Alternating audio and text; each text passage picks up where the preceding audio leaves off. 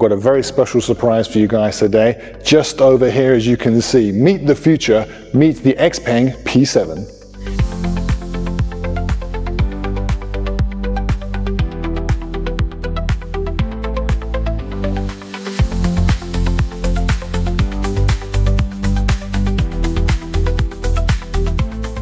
That's right, you lovely people. EV.com is here for a first exclusive look at the P7, the all-new P7. The original, of course, was one of the OGs of the China EV scene, one of the first truly competitive EVs to come from a Chinese homegrown brand. This has got some big shoes or wheels or whatever to fill. Can it live up to the P7 name? Let's find out. Okay, let's start at the front, which is arguably one of the most important places for the brand's design language, and we have a whole new thing going on here. You'll notice we still have the light, but this is a full-length 1.4 meter daytime running light that goes across the full length of the car. We also have this light up logo. This is actually completely flush with the body work. Apparently it helps to improve drag as well. Every little helps, I suppose. We have an active air intake at the bottom here, and at the edges we have the light which kind of goes around a corner. So before, especially with the original P7, these would have been smoother curves, and now we see a more angular design, which is the new generation of the brand's design language.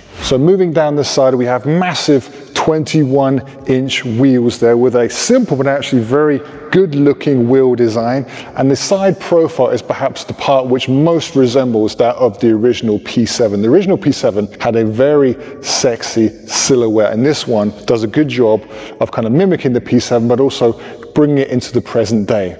So here at the back, and the old P7 kind of had a very obvious bum, let's just be honest. This one, it kind of has a very smooth and aerodynamic shape at the back here. So we've got a 62-degree windshield, and at the back here, we have a very smooth kind of runoff for the air. The drag coefficient, I'll tell you a little bit later, but that's not the end of it. So if I say, 小P,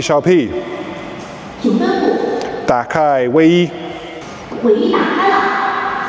So it does have an active rear spoiler here at the back, which will obviously come out when you're hitting those higher speeds. And this kind of pointed edge here with the lights at either side, obviously this is a reflection of the front end. Let's have a look in the trunk while we're here. So 575 liters for the standard trunk space, expandable to 1,929 liters. We've got loads of storage under the floor there as well. It is a big trunk, but I will say it is a kind of low trunk. So of course it is a sedan. The roofline is a little bit low. So if you're having those kind of bigger items like a sofa, it might not fit in here so easily.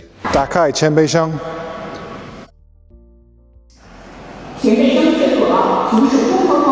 So, voice commands from the outside, we'll talk a little bit about that later. Inside here, we have a, let's be honest, quite a small frunk. 56 liters, probably good for a couple of tools, maybe a charging cable, but better than nothing.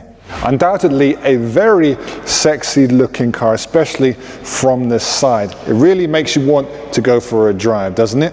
Well, we will be having a dynamic review of this in the coming weeks and months, so make sure you subscribe so you don't miss out on that. So, the numbers, drag coefficient, 0.201. What does this mean? Well, it's a sedan, so I'm not going to compare it to a Model Y, but if we take this up against a Xiaomi SU7, which one do you think is more aerodynamic? Actually, it's the Xiaomi with 1.95. Very close and both very good numbers. This is a highly efficient car, not just good looking, but actually able to cut through the air as well. Now, let's take a look inside.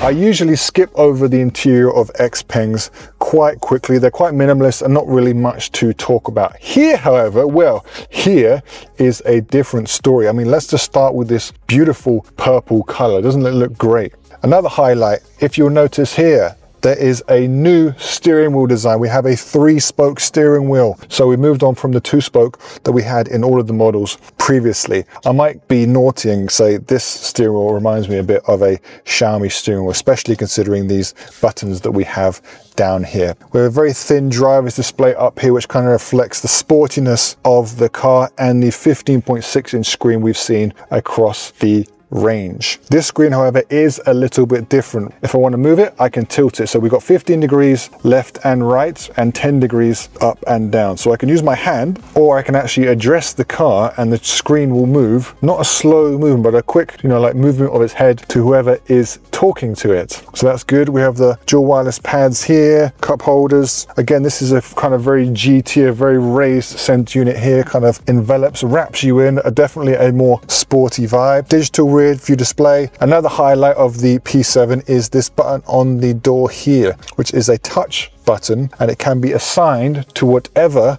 function you like. Right now, it has been assigned to the glove box. So it just opens the glove box. You could have it to, turning the music on. You could have it to opening the boots. As you're getting out, you press this, it just opens the boot for you. So that is a really nice touch. And I also feel like they're learning a little bit from Xiaomi and being so kind of user-centric with their experiences. Otherwise, we have the micro suede all over the place. We have the Nappa leather on the seats here. It is a very comfortable and premium electric car experience. We also have their 87-inch AR heads-up display, and I feel like I've said AR heads-up display quite a lot, but this one is definitely closest to AR that I have seen. This is very bright. It's apparently projected 10 meters in front, and it's an 87-inch screen you're looking at. This one here can also be used to watch movies. So instead of watching them here, you can actually project it onto your heads-up display if you want to, although I will say you're probably better off just watching it on here.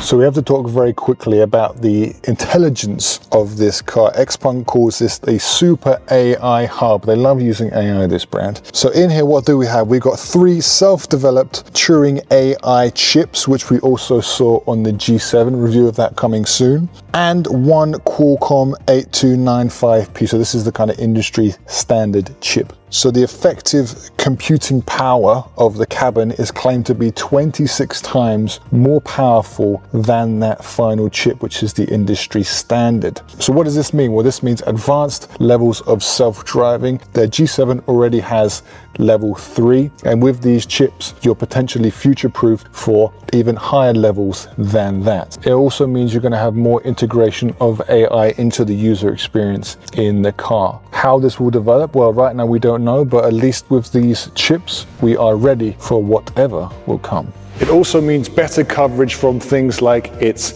smart assistant. For example, I could even talk to it from the outside and say, 小屁小屁 打开后备箱 I can get it to, open the trunk, open the front. I could even get it to do remote parking, in and out. The list of potential features for this is quite endless. 小屁小屁 后备箱关闭 My Chinese is pretty good.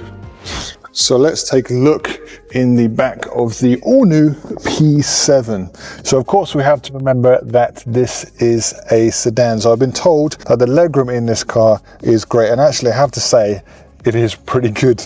My seat is in my driver's position. I have got, a fist and a half between me and the seat in front.